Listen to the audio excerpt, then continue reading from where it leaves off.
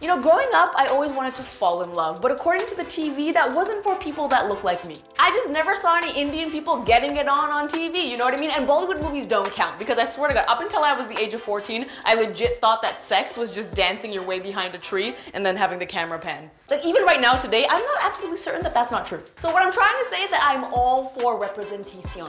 So kudos to The Bachelor for casting a black man, Matt James, as The Bachelor, is what I should have been saying in 2003. It's taken these people 25 years to finally cast a person of color as the lead. And I'm just like, yo, reality show industry, do you not realize that we love making bad relationship choices too? So you need to follow my dating life for a week, okay? And watch the ratings go through the roof at the amount of times that I get ghosted and ghost other people. Okay, you know, I'm not perfect. I'm a millennial. I don't do confrontation. Not to mention that the whole premise of the show is stolen from people of color anyways, okay? We invented arranged marriages, except in our version, you don't get to say no to the rose. And we should be fighting for the same representation in other reality shows. I'm just saying, I would love to see a person of color host in Hell's Kitchen, okay? You know those chefs would never get the seasoning wrong again. Now, we all know why this has taken so long, right? Let's say it together.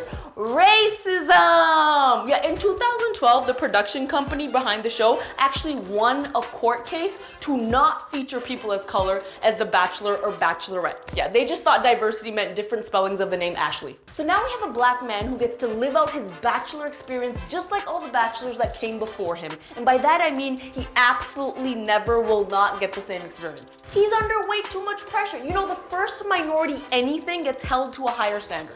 I may know from personal experience. But real talk, he's gonna have to outperform everyone. He's gonna have to be like the Kamala Harris of impressing parents, the Oprah of awkward hot tub banter, the Obama of spreading herpes. Yes, we can catch HPV. Long story short, like I yell from my rooftop every day, representation matters. And this is a huge step towards equality and giving minorities a chance to also become famous for no reason at all. That's all we want. Because now little white kids are not the only kids that can watch TV and dream like, yes, I too can hook up with 30 people on national TV. Dream big. But I gotta be honest, I'm a little torn, and I usually am torn in situations like this. I'm so happy there's finally a Black Bachelor. I mean, like, hey, maybe now the Kardashians will watch. But on the other hand, you know, it's something that should be normal, and it feels kind of awkward to celebrate because I'm like, what has taken so long? I'm kind of like, just let people of color exist normally. You know what I mean? Don't try to change the color of the rose to black. Don't change the fantasy suite to the I have a dream suite. So congratulations, Matt James. I look forward to watching you find love, aka find endorsement deals.